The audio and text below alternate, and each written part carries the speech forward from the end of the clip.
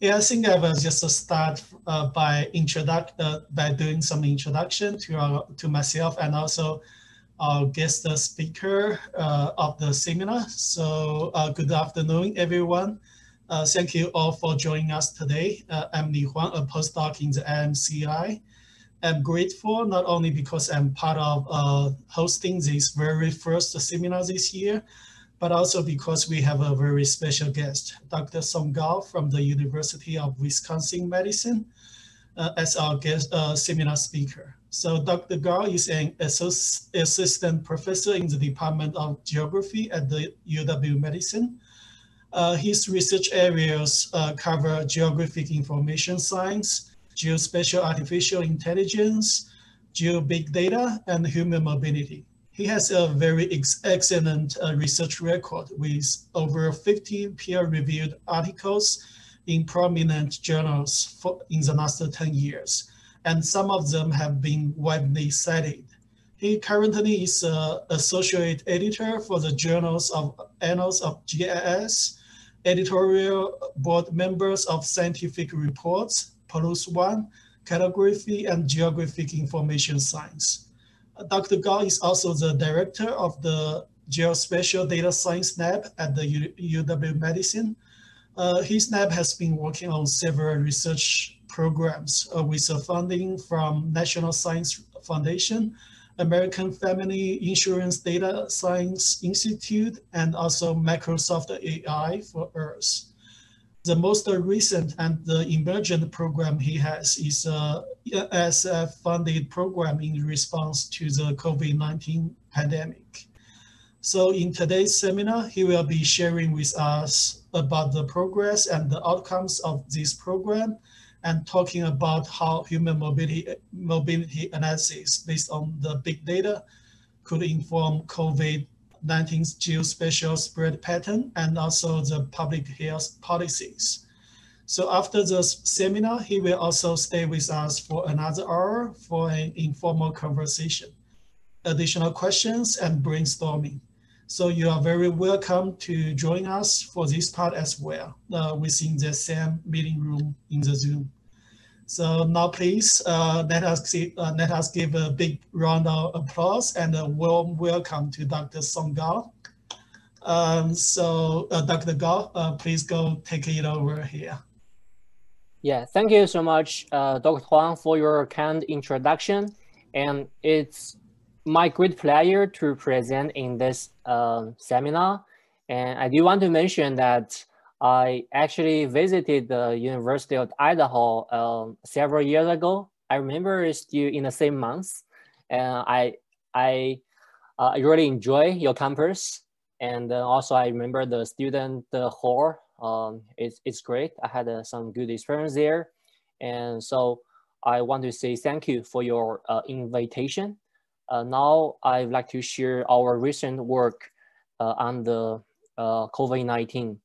And so as Dr. Huang introduced, we got NSF rapid award for this work about mapping the multiscale human mobility changes and geospatial modeling of COVID-19 spread.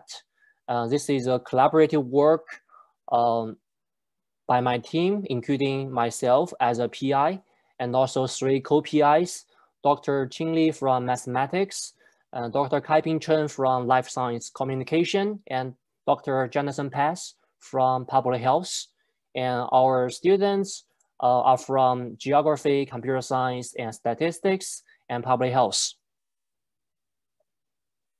And I would like to start with my core research area about modeling human mobility or understanding the human-place interaction. There are a couple of sources to analyze human mobility patterns, including like a travel survey, social media, phone call detail records, and location-based services. So I use those following characteristics to describe each source, including whether they have a spatial information, social relation, and activity information, and what its characteristics. So let's start with travel survey. So this is a well-known and then also traditional data source. It has a rich, spatial or detailed information, and also the social relations, such as the number of, people in this travel, and then the activity types, such as where you go and what kind of activities and purposes you did. So we think that this traditional source, although it has a relatively small sample because it's very expensive, but it has rich semantics. And recently, they're emerging the social media study. And as we know, when people post in social media, they could include a coordinate information from the mobile device. It can also mention place names. So I characterize as, the spatial information maybe. And for the social relation, as we know, based on some data mining or, test analysis, we may be able to extract some of the social relation on the social media posts between different users. And for the activity, when they, like do the checking, mean that they visited a place or point of interest, they may also review their activity information. So for the social media, it has a large sample, but it's relatively sparse regarding the sampling rate. And the third type is a phone call detail records, like Dr. Huang and myself, when we were at Peking University, we intensively worked with the phone call detail records. So it contains spatial information, social information, but it's a passive tracking. It doesn't have the activity information. We do need to do some activity inference. So it's also a large sample and dense sample, but it's really hard to get access. So last but not least, the increasing availability of the location-based services in smartphones, and many mobile apps track the users when they opt in the services, and it has rich spatial information. And if it is a location-based social network, it may also have a social relation such as following and followers, and it can also review the activity information. So we categorize as also large sample, but they require the enterprise access, which means that actually those like research institute or data science team in enterprise actually has a priority to do this kind of human mobility analysis. So one thing we saw during the past year, the COVID-19 is actually the mobility open data spring up phenomenon. So which means that a lot of enterprises, they actually make those human mobility data publicly available. So in abetting the COVID-19. So I think this is really great for research. You can see here a list of those data sources that they provide different kinds of mobility and social distancing dashboard or the raw data sets for researchers to analyze. So this is how we came up our idea how to utilize the human mobility data and to understand, first of all, the response of human behavior. As a second, how to utilize the mobility data to do some COVID-19 modeling. So we started with the very exploratory analysis. So that is the first thing we did. In early March, we launched a dashboard and utilized the mobile phone tracking data. And first of all, in this platform, we built a dashboard as an interface. I will show you in a moment. But at the back end, we retrieve the data from enterprise, and then we process the data and we extract several metrics regarding the mobility patterns, such as the median travel distance and the home dwell time. And we use different summary statistics and to further push to the web interface. And at the interface side, we provide the interactive map-based visualization for the users and to understand the mobility pattern and to inform some of the public health decision support. And at the application level, I will show you in a moment, we have different scenarios, but this is our framework. And this is a animation about in March, how the national mobility pattern has changed in response to the COVID-19. And in this map, the baseline was the mobility pattern, the median travel distance in February 2020. And then on each day, we compute the ratio of that matrix compared to the baseline, and to say how does that change.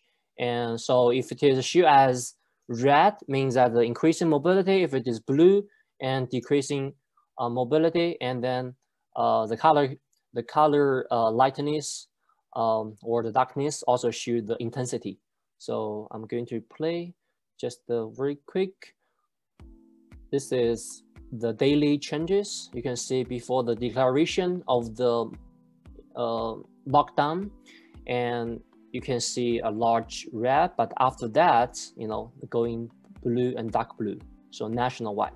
So we can really see the spatial temporal patterns of the mobility patterns. And also, that is the aggregation level.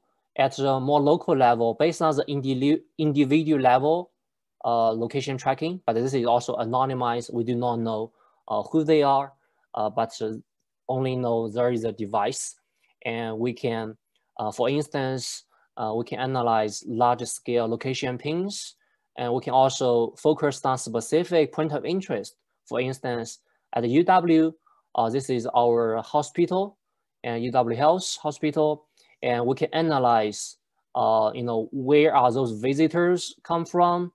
This is the origin to destination visit flows in our UW Health. And we also make some efforts at the local level in addition to the national level mapping. And this is Dane County, which is where we are at Madison, Dane County Social Distancing Dashboard. So in this dashboard, in addition to the travel distance, we also analyze more fine spatial resolution, that is a sensor block group level, about the stay at home time. Also, this is daily changes.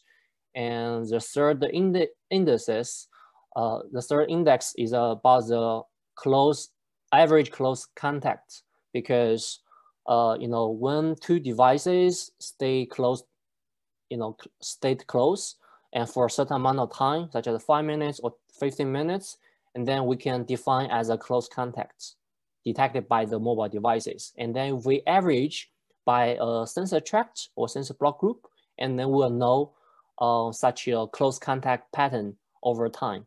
So actually, our local decision makers and also campus-wide leadership do look at this dashboard to see, how the people here respond, or the adherence level to these different policies. So we found really rely on those large-scale mobility data. We can, provide such a information dashboard to inform the decision making. And that is more like a service, effort. And we also do some research. In the following, I will share several of our works, all published about, in the research site, what we did for this effort. The first work we did is very simple. We just think about how the change of mobility and with association with the growth rate of the COVID-19 cases in the whole US. So we look at the first of all, we do some curve fitting, and based on the observed confirmed cases data in each state. And then we also do a simple correlation analysis about the change rate of the travel distance and also the stay at home time change to the growth rate of the COVID-19 cases. So one thing you can see is that, first of all, the travel distance change rate was negatively associated with growth of the COVID-19 cases. And then the stay at home time is positively associated with the growth rate of the COVID-19 cases. So in other words, at the beginning, in areas where there are more severe, COVID-19 infections, people actually follow the stay-at-home order better and have a higher adherence, level because they stay at home more and also travel less. And also, we also did based on both empirical analysis and then the modeling analysis using the some simple mechanistic model, and we can see that before the stay-at-home order in each state and after the stay-at-home order in each state, there are about 2 weeks or 1 week depending on which state, because we take the study period up to mid-April at that time. And we can find out, although there is some variation regarding the doubling time, that is the time took for the confirmed cases doubled. And we can see that before the order, the peak time, it's around 2.7 days. But after the stay-at-home order implemented, it delayed to the median is about 6 days. So the larger days of the doubling time means that the reduced transmission of the COVID-19. So which means that as we expect, the stay-at-home order indeed work well in reducing the COVID-19 transmission. But there are a lot of debates. We can talk more after the presentation because later studies found that we may not need such a completely lockdown, right? So we can have a different non-pharmaceutical intervention measures such as wearing masks, social distancing, limiting the gathering size. There are a lot of modeling efforts showing that the completely lockdown may not be necessary. But this is the earliest work we showed that such a nationwide coordination effort is needed. Especially at the beginning of this pandemic. So our work was also reported by CNN Health. And the second part, when we did our work, we also realized the importance of the origin to destination flow data in the modeling. And because we receive a lot of requests to make this data public available, and although there are already some effort from the enterprise, such as SafeGraph, they already make their aggregation mobility data available. However, there is still a gap between the sampling, the mobile device sampling, and also the meta population modeling requirement, which means that in those compartment model, we need a meta population, which means that the population level estimates, but mobile phone, is no matter how large it is only a sampling. So we need to infer the entire population movement. So this is why we further try to infer the entire population movement across the US and also make this as open data. So this is open data. We collaborated with SafeGraph and then make it publicly available on GitHub. And we provide a 3 geographic level origin to destination flow data. So at the state to state level and the county to county level, and also the sensor tract to sensor tract level, the 3 geographic scales. You can see that, for example, from this map, you can see that there are, still intensive interstate travel at the first week of March 2020. But you know, when the country went to lockdown, there are much less long distance travel at the beginning of the April, and then but after mid-May, you can see more travel, you know, rebound. So you know, which means that as we know that at the beginning of the June, after a lot of states reopened the business, you know, we can see that a lot of travel going on at the end of May and June, which we believe actually might, you know, indicate some of those we call maybe second wave in their you know, transmission in the US. So this is a sensor tract to sensor tract level at New York, and I'd like to talk a little bit more about the methodology. First of all, to the best of knowledge, and most of the current enterprise mobile sample only provide 10% of the entire population to researchers. So it doesn't mean that they don't have that, but this is like a, you know, business standard. Only if you are, you know, you're working in the data science team with an enterprise, you may not have access to the full, you know, full database. So this is like a business standard. We only have about 10% of the sample. So this is why we need to utilize this 10% and also the US Census American Community Survey data to further infer the population level flow. So that is the key idea in this data preparation effort.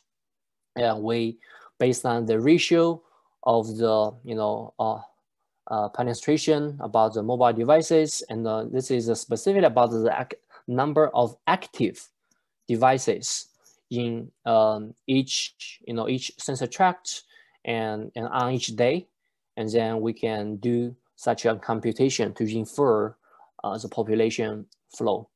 And because I have been working on the human mobility area for a long time, we know that there are two classic models to understand the human mobility pattern, what we call spatial interaction patterns. So namely the gravity model and then the radiation model. And the gravity model is for the undirected interaction network. The radiation model is for the directed interaction network. So in the gravity model, we assume that you know, the flow between two places, I and J, is in proportion to its population at the origin and destination, Pi, Pj, respectively, and then in reverse proportion to the distance between the location I and J, and have some different distance decay phenomenon, beta. So by calibrating the observation data, we can find out the different, you know, constant K and also the distance decay beta, and we can utilize the model to also further infer the population level flow. And similarly, for the radiation model, one key assumption is that we consider the direction of the flow. So which means that we assume that based from one origin to, you know, different destinations, the interaction flow or, you know, or like the radiation in the transport of light. So this is in both model actually are from physics. So this is what we calibrate the model and in the county level data. And we, as expected, because our flow data is directed, which means it has a direction, we can see that the radiation model works better than the gravity model. Because we don't have a grand truth, So, but you know, when you publish or release a data set, people definitely care about the quality, right? So we do need some validation. Because of no ground truth, we can only do some cross validation. So this is why we compare with other open data source regarding such as temporal patterns, and to see regarding the different geographic scale, what is the temporal, you know, the temporal similarity between different sources. We found actually generally there are high correlation coefficients, mostly are greater than 0.9 in Pearson correlations. This is why we believe those data sources do reflect the overall pattern about the mobility changes, can be trusted. So lastly, and when we, you know, as I said at the beginning, when we prepare the data sets, the purpose is to utilize the mobility data set in the COVID-19 spread modeling effort. So we also did the, you know, this direction. And one modification we made, because we are really interested in the human mobility and geospatial spread. So this is why we made a modification to the traditional compartment model, the well-known SEIR model. So S here represents the group of people was accessible and then exposed for the E component. And then for the I, the infection part, we also made some minor changes.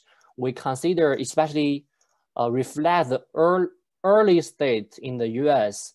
There are a lot of unreported cases, and because of the limited testing capacity. So this is why we differentiate those are officially reported, you know, confirmed, but also those unreported cases. So this is also another difference we made. We think that those unreported cases, you know, when they travel across the states, actually cause a lot of, you know, potential transmissions, but undetected. So this is why we added those, you know, interaction terms in the traditional compartment epidemiology modeling, and, you know, to do the modeling effort. And in order to do the modeling, first of all, we need to, you know, calibrate the parameters. In addition to using the clinical data based on existing publications, we also need to, you know, fit the observation data in, you know, in each state in March. We utilize a Bayesian inference framework. You know, this is a flow chart of the data assimilation process, which means that, you know, we have a historical observation data in each state about their confirmed cases, and we want to find out those, you know, best fitting parameters that can reflect the, you know, the evolution of those the ODE, those ordinary differential equation system describe the epidemic, you know, transmission mechanism I shared earlier in the compartment model. And so based on the this data assimilation, one striking thing we found was that, you know, in each state in March, there was only about 22% in average of the confirmed cases were reported. So which means that a lot of undetected, or, you know, there could be very comprehensive reasons. Could be lack of testing capacity at that time, or could be maybe because of the limitation of their resources. People just, you know, stay at home or didn't go to the, you know, hospital, and there are many, you know, unknown reasons. But based on the modeling effort and data, you know, fitting, we found out across the US, there are only about 22% in March. So this is the timing. But we believe definitely as time goes on, the more, the increasing testing capacity, this number definitely, you know, was higher actually. So, but based on this observation, what we did is to do the prediction, right, about the geospatial spreads. So we control different scenarios in the simulation. And first of all, if all the parameters took the initial value. So sorry for the color, it looks it's very scary because you can see very rapidly the whole US is in red, right? So it's very dangerous if we didn't do anything, no control at all. And what about if we control the interstate flow, reduce to 5%? We actually try different percentage. And why other parameter value remain unchanged? We found actually because at that time, the spread already happening across the whole US.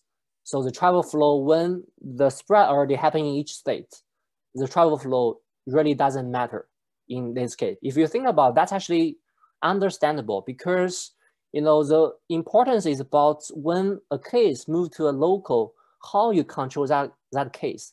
Do you put it in quarantine, isolation, right? Rather than, about, from 0 to 1. So this is a different story. So this is why we think that starting from the C, increasing testing capacity and then the reporting rate. So keep in mind that the 22% reporting rate on average at beginning, and then reduce the transmission rate beta to 0.1 of the original value.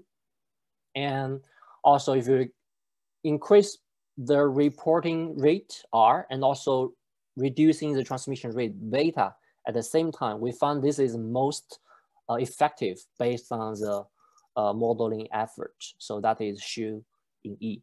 So lastly, based on this modeling, as I said, we can provide a state-specific information.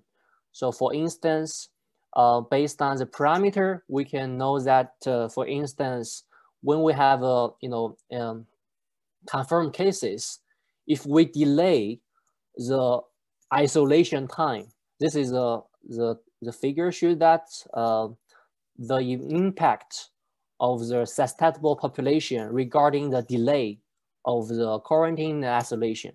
So you can find out at that time, because New York and Michigan has a really high confirmed cases, for those states, if they delay those confirmed cases regarding isolation only about 2 days, you will see that those susceptible group of people will reduce significantly.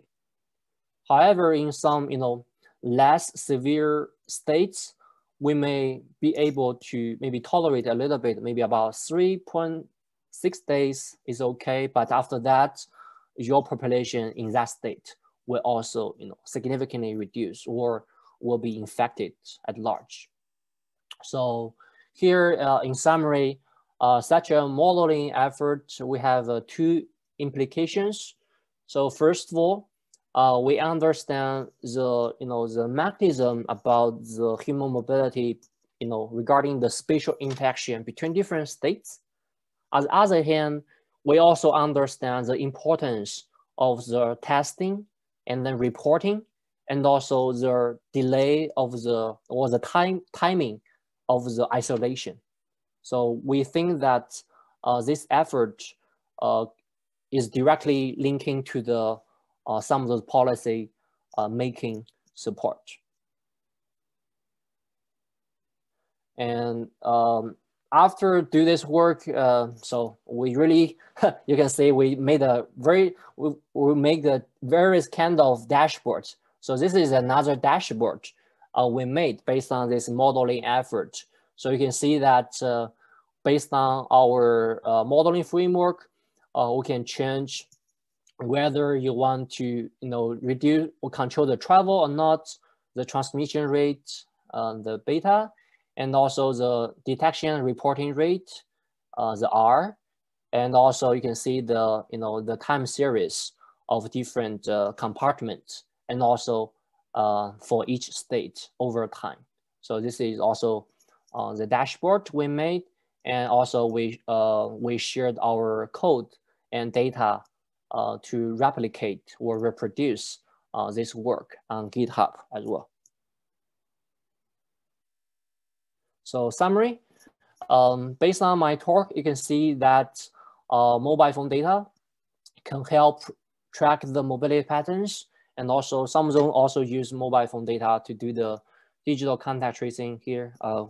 I didn't show this part, but yeah, this is well-known, also ongoing issue using the digital contact tracing. So at our campus, actually, in the spring, we'll also use a digital contact tracing app at the UW-Madison as well, called a Safe Badger. And second, we can also see the spatial and temporal heterogeneity of the transmission regarding each state, and also different peak time, and they are also related. And based on our research, we also found regarding different neighborhoods, the health and social disparities also require more attention, because we know that COVID-19 impacts different neighborhood, different group of people proportionally. And one lesson where I think based on all different kind of research, I found it very beneficial, definitely working with different expertise. So this is the first time I feel really we need such a large group of different expertise to work on just one issue. So that is something that I learned a lot through this project. So we need a coordination, and we also need the multidisciplinary collaboration effort to combat the pandemic. So with that, I'd like to thank you for your attention and open for any questions or suggestions. Thank you. Okay, yeah, thank you very much, Dr. Gao. It's very intuitive for me, and also for our policies and public response to the COVID-19. So before we move to the Q&A, I want to restate that we are going to have an informal discussion with Dr. Gao. If we do not have enough time for all the questions, you are very welcome to stay with us for another hour. So thanks, Dr. Gao. So yeah, I think there's already one question in the chat from Jennifer. The question is that, are you using Bluetooth data or just the GPS to detect close contacts? Yeah, thank you, Jennifer. The work I show only using the GPS location. Yeah, but I know that there are other groups.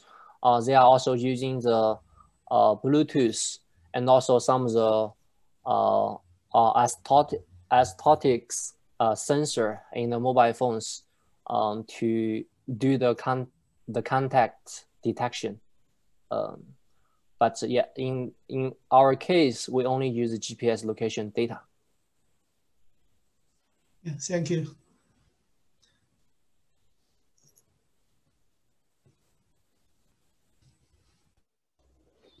So can I ask some other questions about close contacts? Yes, please. So, so if people stay home and they have their cell phones at home, they're all each other's close contacts, and they're close contacts for a lot of time, presumably. Yeah. How does that affect your analysis? Do you have a way of taking into account home close contacts versus out and about close contacts? Yeah, thank you, Holly. This is actually an excellent question. In our current works, first of all, this is a really challenging, task, and we actually didn't find a good way to actually differentiate this. And one thing I do want to mention that I also tried approach that is more like out of home activities or out of home gathering to differentiate the stay at home activities. So that is a straightforward thing to do. But if we want to really, because if we want to really differentiate the close contact in both residential area and then the non-residential areas, and then you really need the whole trajectory of each individual. So this is definitely is more challenging. We didn't do at the national scale, but we actually we are trying to do at the local scale, such as the Dane County, because we do have the whole data for the Dane County because of local DHS support. Yeah. So do you just assume that home is where the phone is at night, or home is where the phone spends the most time, or? Oh, I see. For the stay at home, there are several algorithms, and in this case, yes, you know, there are two data sets we are working on. So one data set is provided by SafeGraph. Their algorithm was based on that if there is a consecutive, I forgot it's like 6 days or 7 days, and then at night location, and then because you will have different locations, but it's a cluster of locations, and then they use a density-based spatial clustering algorithm called dbScan, and to cluster, those points as the home cluster, and assign that cluster as the home. And if it stay in that range, and they will mark as the stay-at-home pin location. So that is what they did. And for us, for the individual level data, there is another approach we call it the return rate. So in other words, no matter you travel from A to B and A to C or A to D, so you are returned to A. So based on the return frequency, we'll know that A is your major residence place. So in this domain, those are the two popular algorithms to detect the home location or stay. And you don't have any sort of metadata about the people to go with this, right? So you don't know ages or gender or... Yeah, unfortunately, no. That's why, otherwise people will scared. This is already scared. Thank you. Thank you. Yeah, very good questions. Yes, thank you, Dr. I think there's another question in the chat from Amanda. Have you considered looking at the effect of heterogeneity in various strains, like the new UK strain, B117? Yeah, thank you. So Amanda, we didn't do yet, but this is definitely a very interesting and also urgent research direction.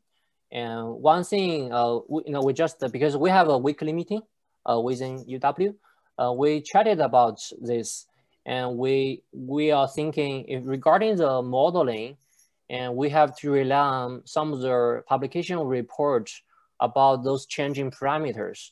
And then, we may maybe do some tasks, but looking ahead, what we think is actually not only the variant, but also like, because we focus on human response.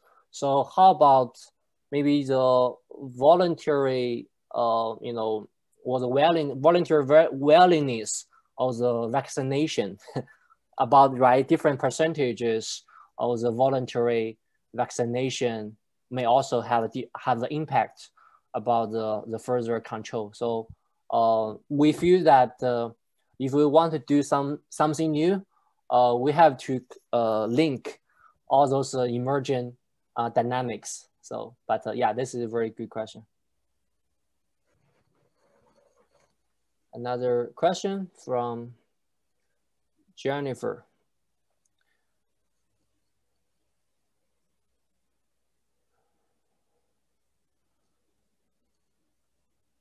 So the effect of the mobility and transmission seems to have decreased the increased adherence level to the mask recommendation. Can you see that in your mobility HDR model? Because at that time, actually, even so far, we didn't find a very good data source about the mask wearing practice. So we know there is a national survey conducted by another group about the people's willingness to wear masks but we didn't we didn't consider the mask in our modeling. But the mobility transmission. So in our case, yeah, I see. In our comparison work about the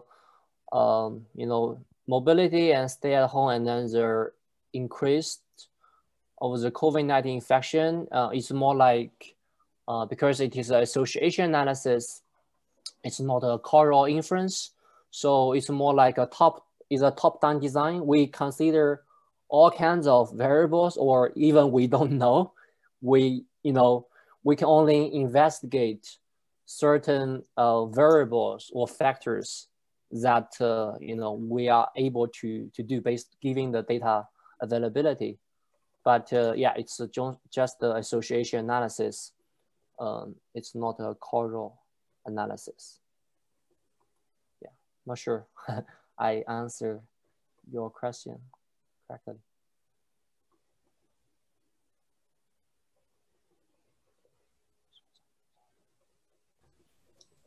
Yeah, thanks. I think there's another question from Eric. Any thoughts on using sentiment analysis of social media to understand changing social temporal perspective on mask wearing, etc.? The question is in the chat. So. Yeah, thank you, Lee.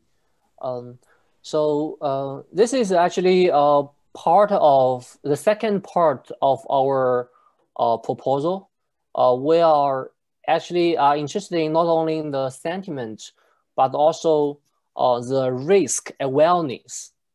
So I think we found that there was a gap, even now still a gap between the risk awareness and also the actual infection, because some people still don't believe COVID-19 is happening and impact our community, unfortunately. But we actually are doing some Twitter data analysis, specifically using the test analysis to understand the different people's risk awareness. So the mask wearing is one dimension. We also were wondering their conception or awareness about the digital contact tracing. So based on our preliminary analysis, although I didn't show, but we also found that there is a divide between different geography and also different groups of people about their perception about those digital contact tracing technologies and mask wearing. So we are still doing the test analysis because the test analysis is much more complicated than we think than the mathematical modeling. So we are still doing the test analysis. This is a very good point. Spatial.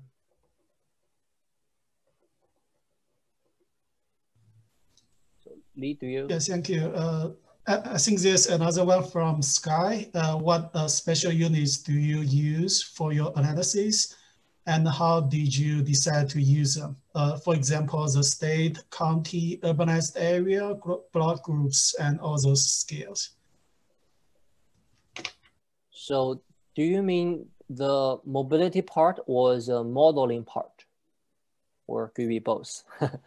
So in our case, I think really when we start a project, we look at the two things.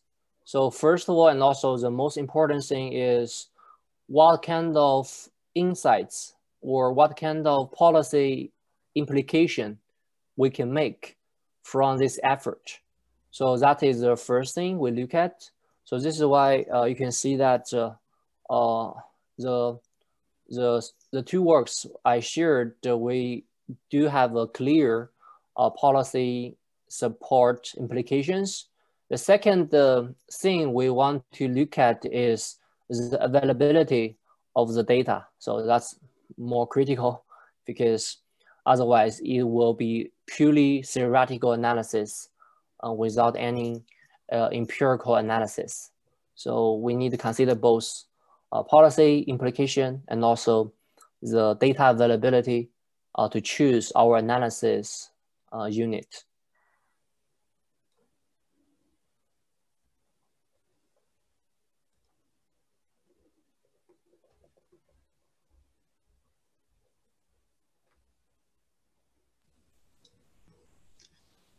Yeah, thank you, Dr. Gao. Actually, I got one question, like it's kind of not very academic about that.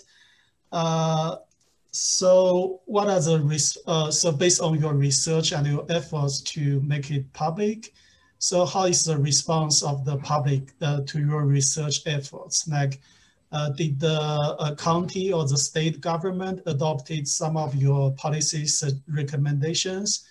Because I saw that the campus university has adopted some of those and to use big data and mobility analysis, but how about the governmental level and also public in general? Yeah, that's a very important question. I think that you know, one good thing happening, you know, in Wisconsin was that the State Department of Health Services really work very closely with our university. So since the pandemic in March, this is how we had a team very early. And we have our university leadership directly talk and communicate with the DHS in our state. And for us, we are doing our work, specific work to support our university leadership, and they will report to the DHS and also other state officials. And based on, it's more like a, you know, cycling effort. And I know that some of our, you know, mobility tracking work and also some of the campus modeling work really inform some of those some of the decision making. For instance, more concretely, early in April, the state leadership really would like to know the adherence level of the stay at home for Wisconsin residents. So they would like to look at, right, our mobility dashboard to say how on a daily basis, right, how our people in Wisconsin responded to the stay at home order. This is the first thing. And later when we want to reopen the campus, so the modeling team, that is more like a service work.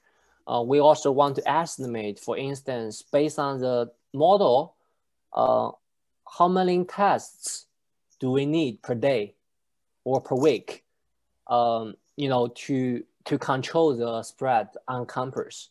So you can see that we do emphasize the testing capacity issue. So we, based on the prediction number, and we can, based on also the testing ratio, we can estimate, you know, the ideal testing capacity per week or per day. And then, you know, the university leadership and will make, you know, the further planning for the resource. So this is actually, to me, I think that's, at that point, I really feel, yes, there's such a, even it's more like a ideal modeling, because modeling has such, you know, hypothesis, assumption, even unrealistic, but we can really do the scenario analysis, what if, to answer what if question. So I think that's really informative for the decision makers.